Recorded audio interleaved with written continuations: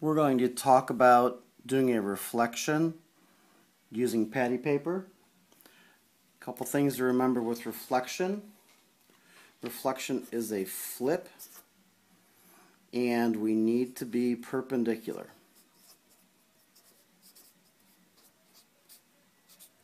So remember those ideas. Flip and perpendicular. So we start with our patty paper. We have a triangle drawn and we have a mirror drawn. A reflection needs a mirror.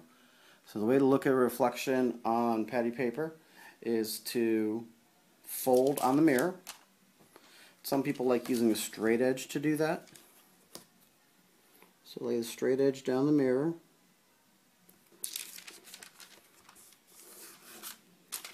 And there we got our start of our crease. Crease the mirror and trace.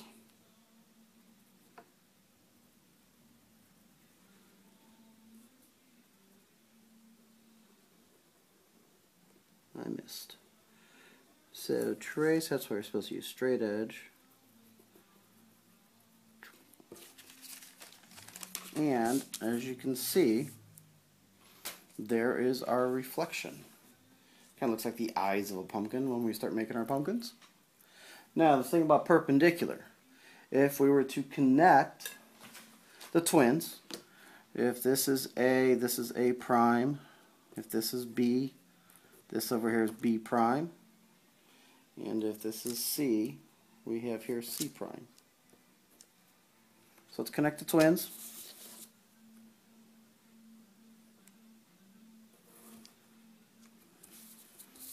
So then we're looking at C to C prime. I'll get the other two here.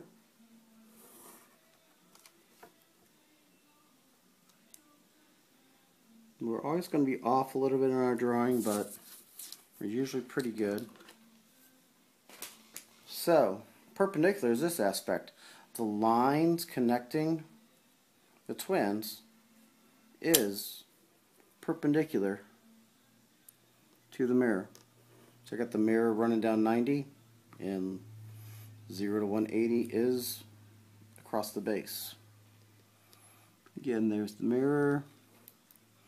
0 to 180 is across. And that is actually how we will make a reflection on paper, is by drawing that perpendicular line. And also notice the equidistance.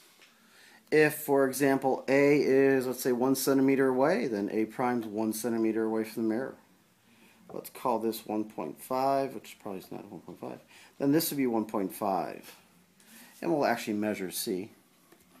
If C is 2.5, man, it's like 2.55